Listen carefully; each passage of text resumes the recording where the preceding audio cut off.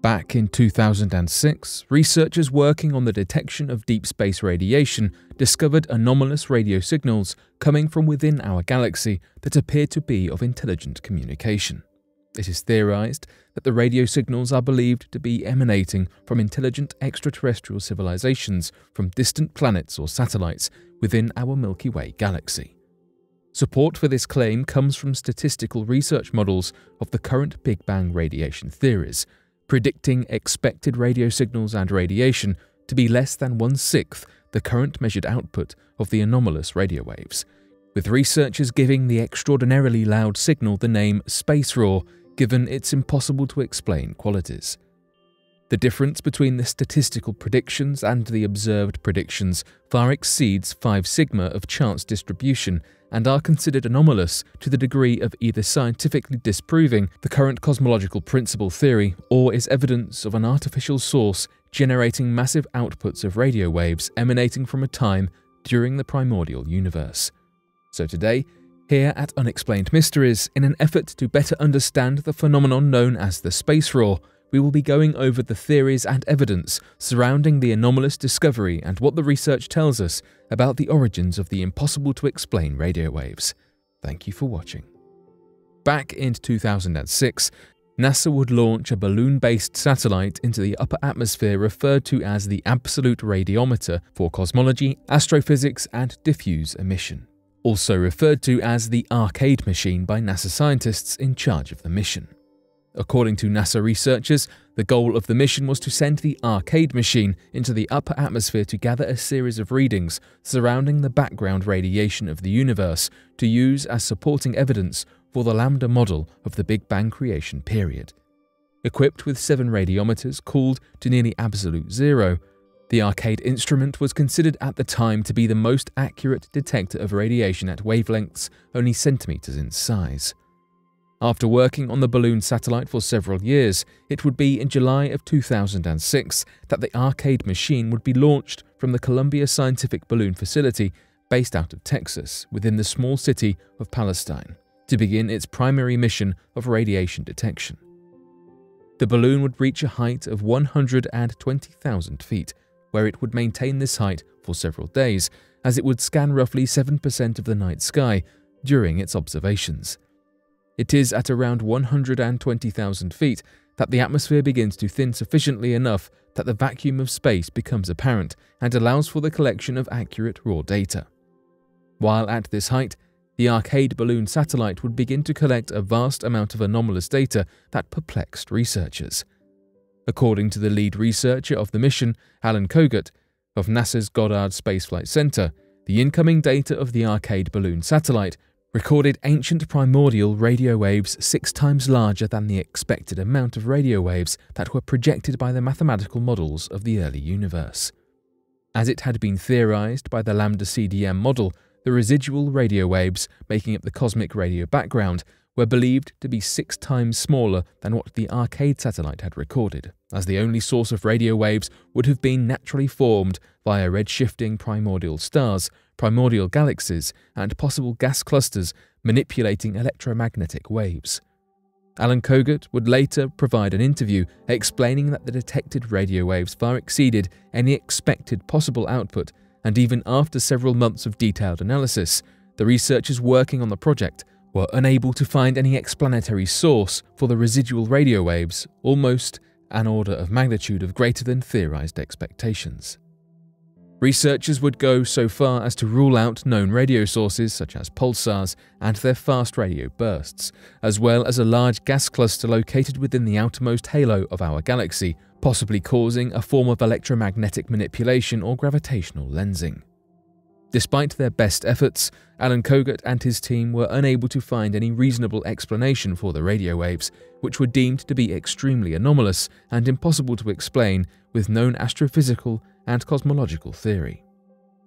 Another member of the Arcade research team, an American physicist by the name of Dale Fixon from the University of Maryland at College Park, the problem of the radio waves far exceeds any expected norms or possible natural source. He would later provide a statement claiming that if every model was to be taken into consideration for all possible natural sources of radio waves in the early universe, there would still not be enough radio galaxies in the universe to explain the level of residual radio waves being detected, and that some force other than radio galaxies must be responsible for the detection. Here is a direct quote taken from the NASA article surrounding the incident. "The universe really threw us a curve," Kogut says. "Instead of the faint signal we hoped to find, here was this booming noise 6 times louder than anyone had predicted. Detailed analysis ruled out an origin from primordial stars or from known radio sources, including gas in the outermost halo of our own galaxy. The source of this cosmic radio background remains a mystery. Many objects in the universe emit radio waves. In 1931, American physicist Karl Jansky first detected radio static from our own Milky Way Galaxy. Similar emission from other galaxies creates a background hiss of radio noise. The problem, notes team member Dale Fixon of the University of Maryland at College Park, is that there doesn't appear to be enough radio galaxies to account for the signal Arcade detected. You'd have to pack them into the universe like sardines, he says. There wouldn't be any space left between one galaxy and the next." In 2011, researchers working on the Arcade 2 mission, which was tasked with reanalyzing the data gathered from the original 2006 Arcade flight, would come to the conclusion that the source of the radio waves had to have been coming from a yet unknown or underestimated galactic source, either originating from ancient galaxies near the dawn of the universe or from ancient residual radio waves from within our own galaxy.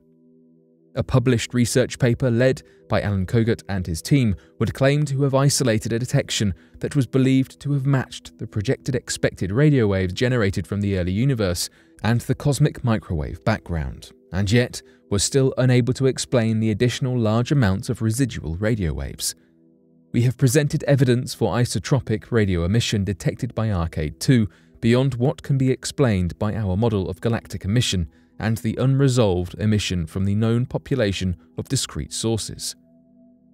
After doing several statistical sets and projecting a possible modelling error of about 10% to 50%, the detected radio waves from the 2006 Arcade 1 mission were impossible to discount, far exceeding expectations by significant margins according to their statistical models.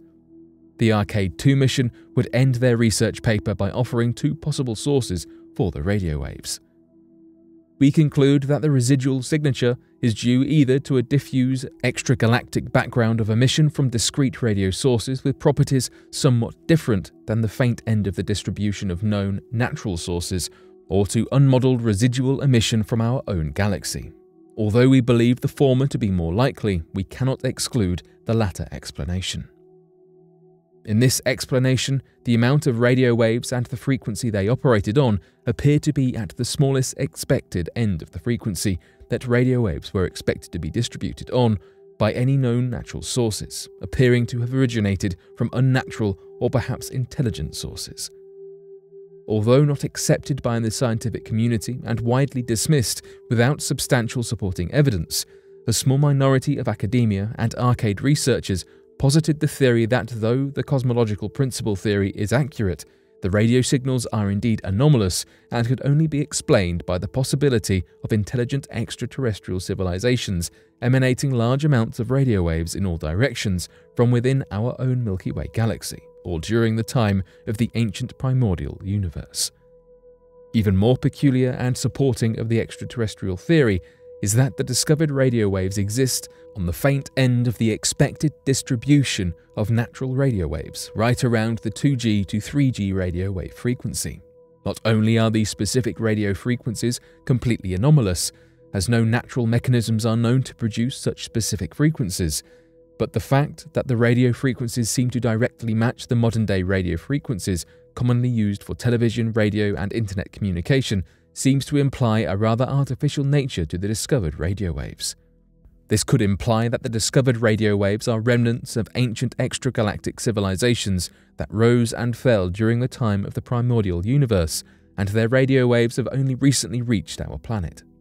Even less likely, however, the radio waves could be evidence of ancient extraterrestrial civilizations from within our own galaxy, bouncing around due to gas clouds and nebulae trapping a repeating signal within the Milky Way, implying an ancient civilization several billion years old that was capable of producing our modern 3G signals more than 10 billion years in the past. Even more interesting, almost a year prior to the discovery of the radio waves, on the 5th of July back in 2005, science fiction author Charles Stross would publish his science fiction novel Accelerando, positing a theory referred to as the theory of Accelerando on the development of advanced civilizations. According to Charles Stross, he would argue that as civilizations advance, their computational power will naturally follow Moore's law, causing computers to double in their computational power every 2 years. If one follows the trajectory of Moore's law, it is inevitable that the mind of the species responsible for the computational devices will eventually be outpaced by their own technology's computational power. In this regard, for the species to continue their line of efficiency and maintain Moore's law, they would be required to artificially enhance their own intelligence in a way that directly matches with their expected computational growth. Although it is theoretically possible for a species to genetically enhance their intelligence through gene editing, Charles Stross argues the inevitable conclusion of a species slowly forming symbiotic connections with technology in ever-increasing dependencies. In this sense, the theory of Accelerando postulates that the inevitable technological evolution of an alien race is in the total conversion of consciousness into computational function. By converting their consciousness into an artificial intelligence hosted on computational devices, any species would be able to both match their computational power while increasing their own intellectual evolution. At the rate of humanity's technological progress, Charles Stross believed that in the next few decades, humans would begin to offload memories onto cloud-based servers and eventually copy entire conscious mechanisms into a physics-based computational engine to copy their minds down into computational devices. If Charles Stross's theory of Accelerando is accurate, it could be that ancient extraterrestrial civilizations have also accomplished such a feat countless millennia in the past, and their entire consciousness is being transmitted and shared across a galactic scale, being sent throughout solar systems at the speed of light to technological computational-based societies. Stross argues that computational societies would no longer need physical matter such as planets, food and water to survive, but would only need the conversion of pure energy and the construction of computational devices existing entirely in a cyberspace around harvested stars. Such evidence of massive artificial constructions orbiting stars for harvesting energy has been detected and argued after the discovery of Tabby's star, an anomalous star believed to have an anomalous orbiting body atypical of naturally formed celestial bodies. In this regard, the discovery of the radio waves 6 times larger than the expected output modeled by the current Lambda CDM model could be evidence of an ancient galactic internet connection stretching across the stars, connected by radio signals sharing data and pure alien consciousness traveling through the galaxy at the speed of light. Given the fact that NASA appears to be interested in isolating the space raw signal to an incredibly accurate degree, having the Arcade 2 team model any expected natural radio waves and removing them from the data to get a pure space raw signal, it could mean that the National Aeronautics and Space Administration already believes the signal to have an intelligent origin that could potentially be deciphered. Charles Stross would argue towards the end of his novel that ancient galactic civilizations that did follow the theory of Accelerando would openly transmit instructions to emerging civilizations on how to connect to the galactic signal to allow connections to different planets across the stars. This could mean that such a signal is already being studied and deciphered by NASA in the modern day. Oddly enough, despite making superficial media headlines, conspiracy theorists believe that NASA has made several attempts to cover up the space raw anomaly by dismissing the radio wave data as a possible modeling error while artificially inflating their expected natural distribution of statistics to make the recovered data seem far less anomalous than it truly is. According to the Arcade 2, the mission led back in 2011 with the primary purpose of analysing the data recovered from the 2006 Arcade flight. The researchers were tasked with making several different models of slight variations and assuming a 50% modelling error with any data within 2 sigmas of significance to be dismissed. Despite this extremely wide margin of error, researchers were still unable to dismiss the anomalous radio waves that far exceeded the distribution significance. In no other cosmological model would a 50% modelling error, with data independently confirmed from 2 separate sources, be considered a reasonable practice, lending credence to the possible cover-up theory. Additionally, any data and research surrounding the 2006 Arcade findings would not be made public for several years following the mission, when the Arcade 2 mission paper was finally published back in 2011. But what do you think about these strange theories and bizarre NASA reports surrounding the impossible-to-explain radio wave readings known as the space roar? Be sure to leave your questions and answers in the comment section below and help us to grow this community while working to solve these unexplained mysteries. Thank you for watching, and don't forget to subscribe for more videos.